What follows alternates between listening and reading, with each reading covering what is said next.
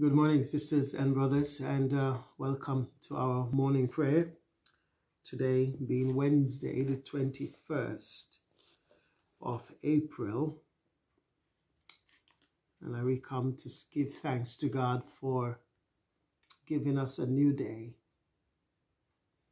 to ask for His help today in all that we do, to entrust our lives, our community, the lives of our family and our friends, and frankly the world, to His mercy and care again today.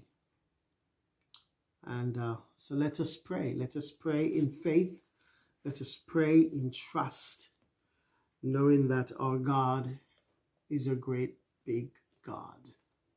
Let's pray. O Lord, open our lips, and our mouth shall proclaim your praise. In your resurrection, O Christ, let heaven and earth rejoice. Hallelujah. Blessed are you, Lord God of our salvation. To you be praise and glory forever. As once you ransomed your people from Egypt and led them to freedom in the promised land, so now you have delivered us from the dominion of darkness and brought us into the kingdom of your risen Son. May we, the first fruits of your new creation, rejoice in this new day you have made, and praise you for your mighty acts. Blessed be God, Father, Son, and Holy Spirit. Blessed be God forever. Amen. Christ, our Passover, has been sacrificed for us.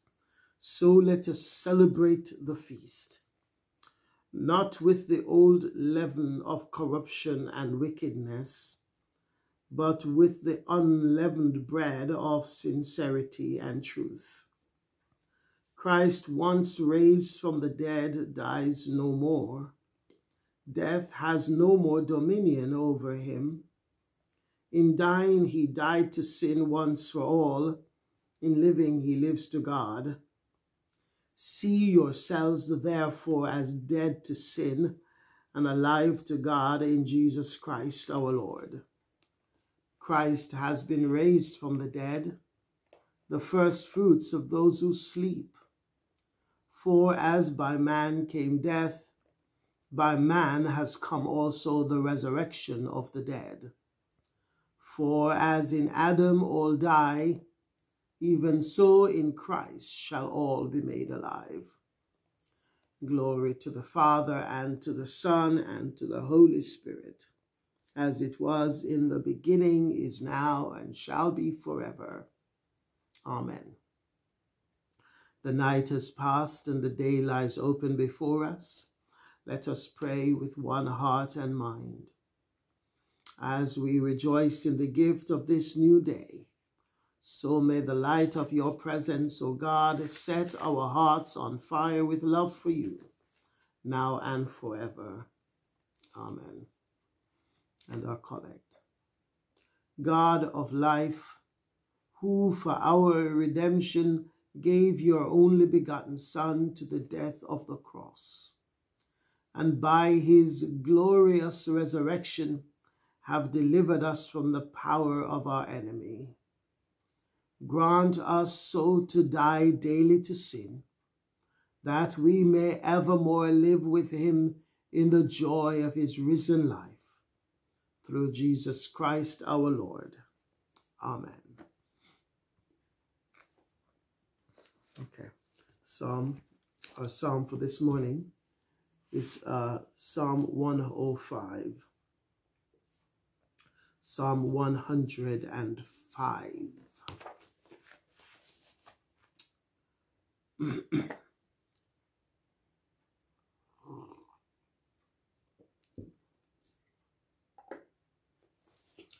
Psalm 105. Give praise to the Lord. Proclaim his name. Make known among the nations what he has done. Sing to him. Sing praise to him. Tell of his wonderful acts. Glory in his holy name. Let the hearts of those who seek the Lord rejoice. Look to the Lord and his strength. Seek his face always. Remember the wonders he has done, as his miracles and the judgments he pronounced. You, his servants, the descendants of Abraham, his chosen ones, the children of Jacob. He is the Lord our God. His judgments are in all the earth. He remembers his covenant forever, the promise he made for 1,000 generations, the covenant he made with Abraham, the oath he swore to Isaac. He confirmed it to Jacob as a decree, to Israel as an everlasting covenant. To you I will give the land of Canaan as the portion you will inherit.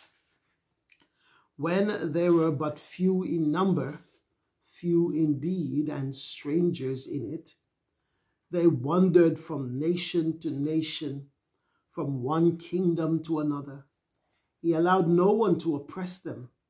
For their sake he rebuked kings. Do not touch my anointed ones. Do my prophets no harm. He called down famine on the land and destroyed all their supplies of food.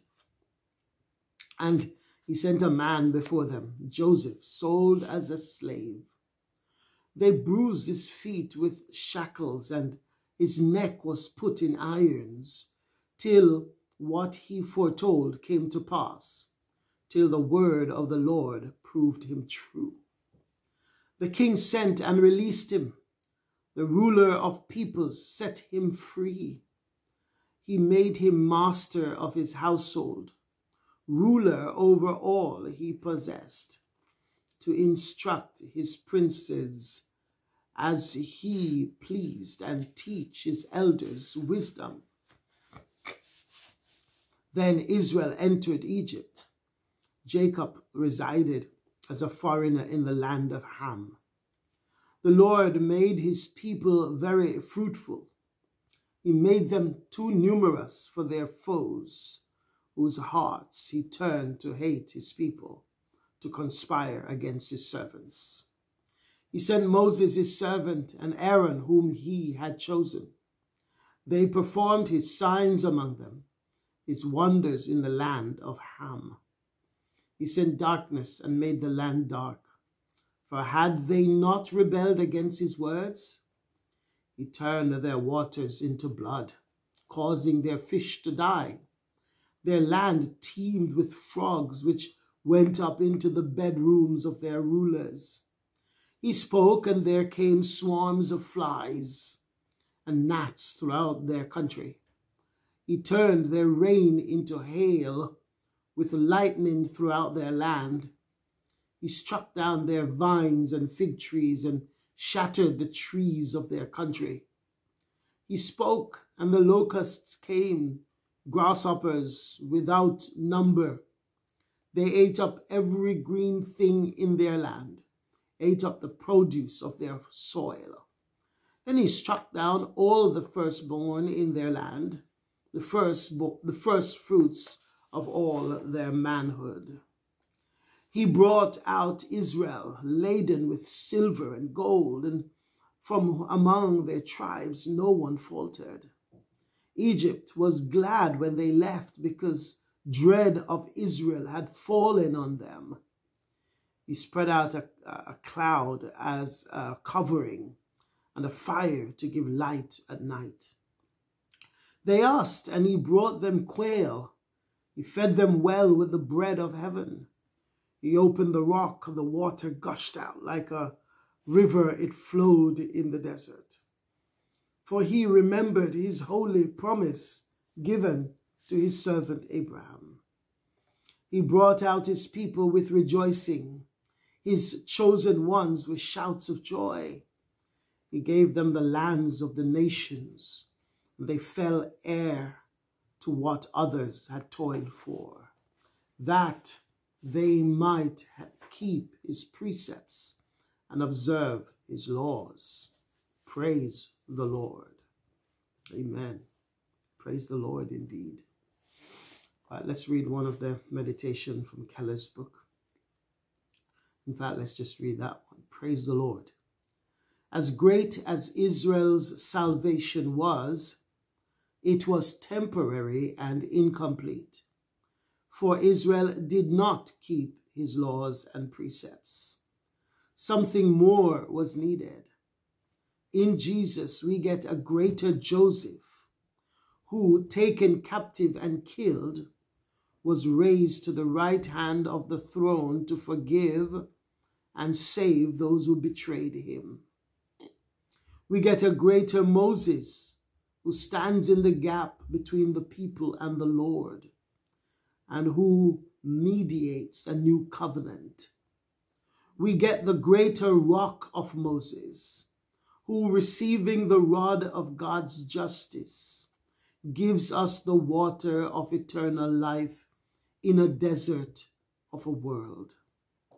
Behind everything God does, there is something unimaginably greater that we find in Jesus Christ.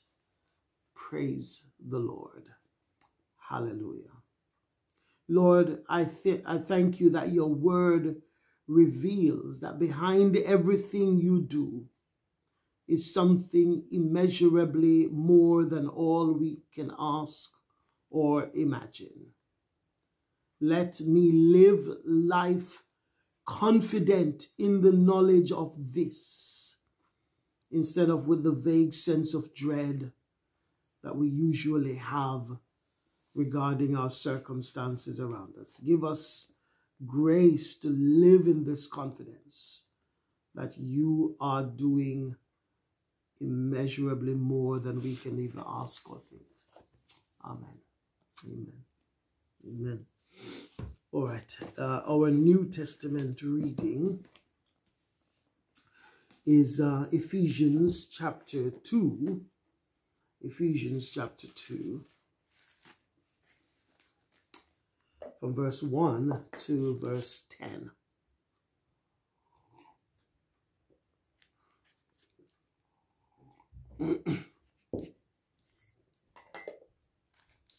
Ephesians chapter 2, verse 1.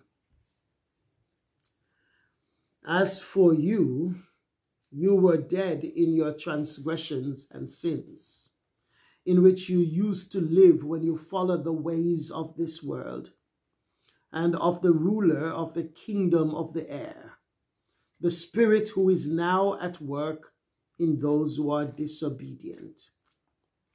All of us also lived among them at one time, gratifying the cravings of our flesh and following its desires and thoughts.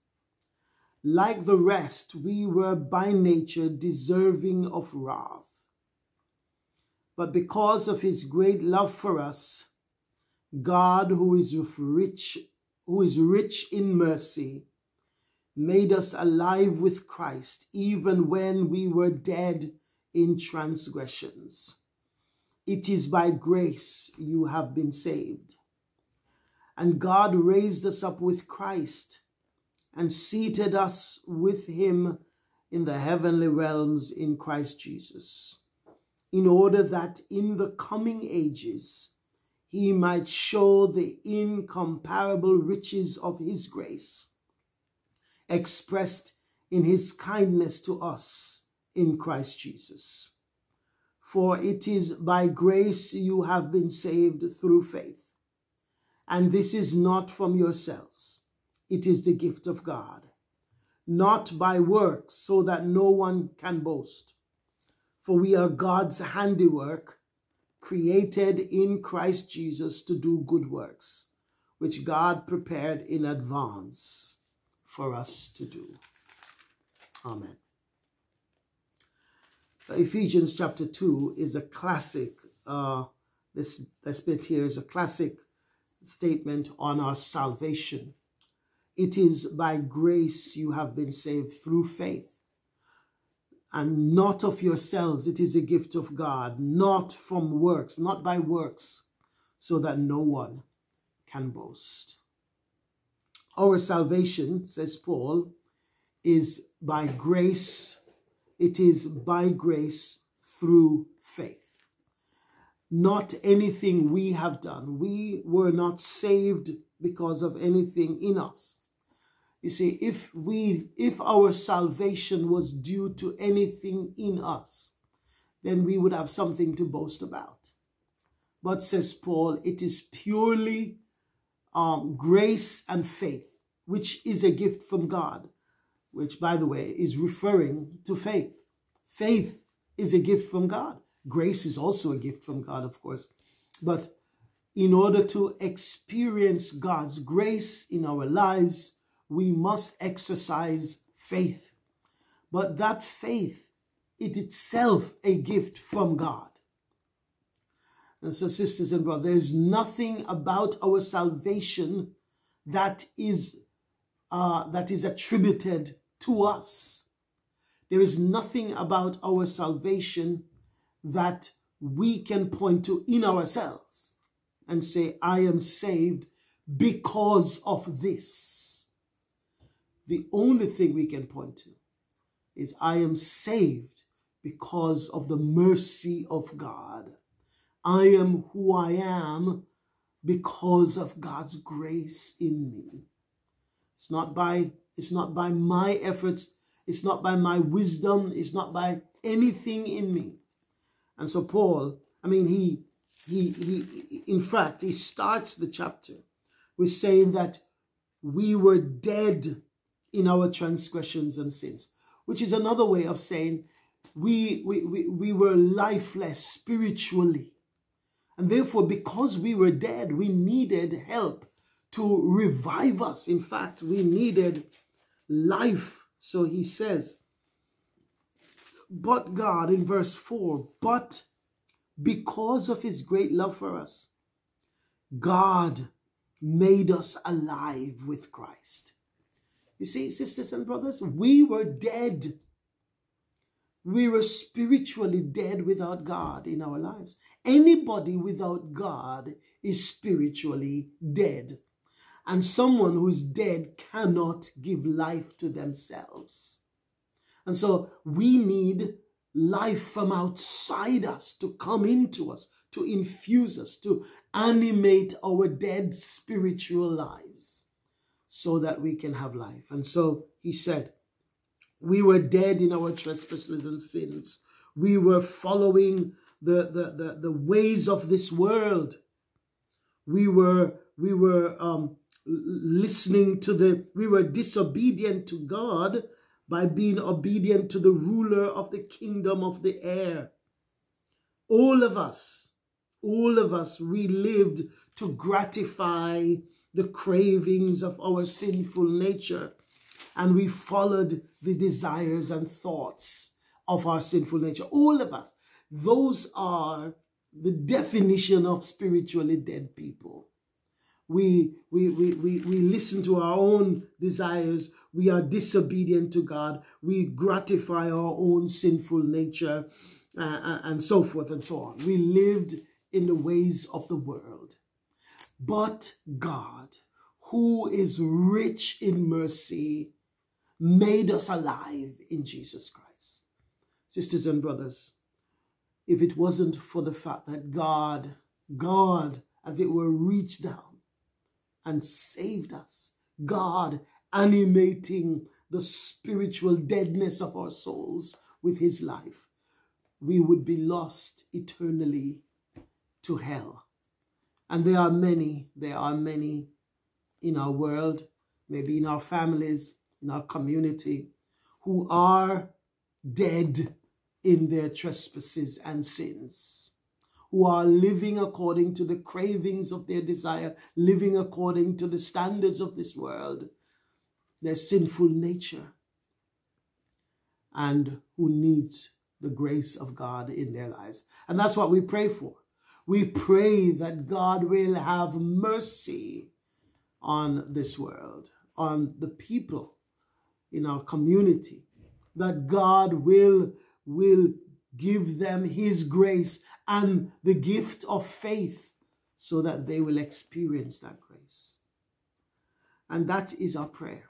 It is by grace you have been saved. And God raised us up with Christ. Sisters and brothers, let us marvel at that grace. Let us rejoice because in Christ we are alive. We are no longer dead in our sins. We are now alive because of what God has done for us. But God, in his mercy, has made us alive in Christ Jesus. And so we give him thanks today for animating us and making us alive, giving us grace and faith to trust him and to be saved. Amen. Let's pray. Let's pray. Lord, we thank you. We thank you, O God, that when we were dead, you made us alive. When we were going astray, you brought us home. When we were drowning in the mire and the pit of our sins, you reached down and saved us. And so now we are alive in Christ by your grace, and through faith we are now saved. Saved from our sins, saved from Satan, saved from death, saved from hell, saved from eternal death. Thank you, Lord, for your great grace, your amazing grace, that you saw fit to save a wretch like me. And so I give you thanks. And so, Lord, if you never do anything else for me, I am eternally grateful for your salvation, for animating my spirit, my soul, through the resurrection of Jesus Christ, that making me alive, and so that I'll never die. So whatever else you do for me in this world is a mere icing on the cake, as it were, because you have rescued me from hell. You have saved me from my own sinful nature. You have breathed life into my soul. And so, God, I thank you this morning. And so, Lord, help me to rejoice in this amazing grace today. Help me to sing of this amazing grace, this mercy that you've had on this sinner who deserved nothing but hell, who deserved nothing but eternal death. You have rescued me from the pit of hell, from the pangs of death, and you have brought me into the kingdom of your Son. Thank you, Lord. We pray for those who are still dead in their trespasses and sins, people in our own community, those we know, people in our family, Muslims, Hindus, and so many people who follow false religion in our world. We pray for them. They are still in their sins. They are still in the dead. They are still dead. And so, Lord, make them alive, we pray, by the power of your Holy Spirit. Infuse your grace into their hearts. Give them the gift of faith so that they will receive your grace, receive your mercy. Lord, we pray for those who are indeed lost in this world this morning. Lord, in your mercy, hear our prayer. And this morning we continue to pray for those who are sick. I do want to remember Doreen this morning, and Doreen's asked us to pray for a number of things. And so, Lord, I pray for Doreen today. Remember her today in your mercy, even as she gets her vaccine today. Lord, protect her from any undue side effects from this vaccine. And Lord, keep her safe, we pray. Lord, give her the faith to trust you, even in weakness. We pray for her mom in America who fell. Oh God, we pray that you will be there with her. And Lord, we ask that you will strengthen her body. It is so hard when at this age to have broken bones. We know, Lord, that physically setting those bones will be very difficult. And so, Lord, we pray that you will intervene and bring help, bring healing, bring wholeness to Doreen's mom this morning. Lord, we ask for you to bring strength to her weak body. And Lord, we pray that you'll be with her in the very difficult place that she's in right now. With whoever is around her, whichever family member is around her, to support her and to encourage her and to remind her of your mercy and grace. As the Lord be with her today, we pray. And Doreen. And Lord, hear the prayer of their hearts this morning. And just continue to lavish your mercy and grace upon Doreen and her family. Lord, in your mercy, hear our prayer. We continue to pray for John in hospital, and we ask for God's mercy, for God's grace upon him this morning. We pray that God will raise him up and bring him home to his wife and family. We pray for Sebastian. We pray for continual healing in his life, that he will get stronger and stronger each day. We pray, oh God, for those others that are on our hearts today and all those that are on our prayer list. Lord, hear our prayer for these, your children. Watch over them today and keep them safe from all that's evil. Protect those, oh God, protect them from evil, protect them from pain and suffering. And Lord, we pray that whatever happens to all of us today, that we will draw nearer to you as you draw near to us. That, Lord, even in suffering, even in pain, we will be closer to you more than we have ever been. And so, Lord, we pray that today you will draw your people into a deeper, more meaningful relationship with you today. All of us, Lord, as we meditate on this day, as we travel through this day, as we journey through this day, another day, help us to make the best use of this day, to sing your praises, to meditate on your amazing grace, and to recognize, Lord, that you are with us always. And no matter what we go through today, you'll never leave us nor forsake us. And you're always with us, even in the darkest valley. And so, Lord, hear us, we pray today.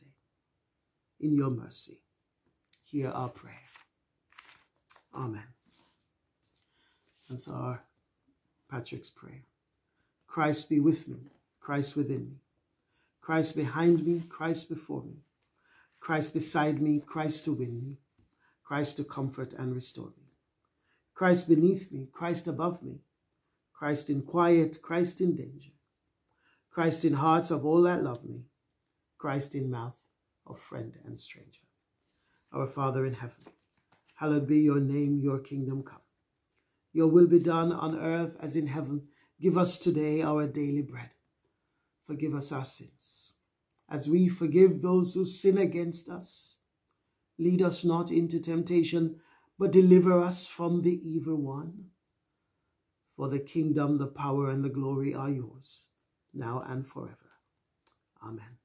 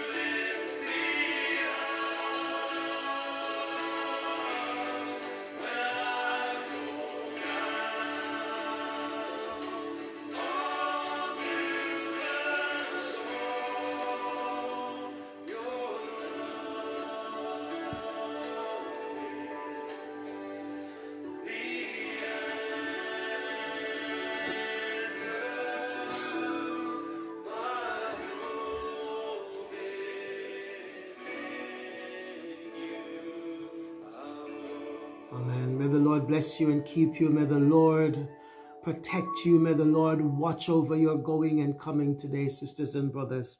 May the Lord be with you in all that you do. In the name of the Father, the Son, and the Holy Spirit. Amen. Have a blessed day, one and all.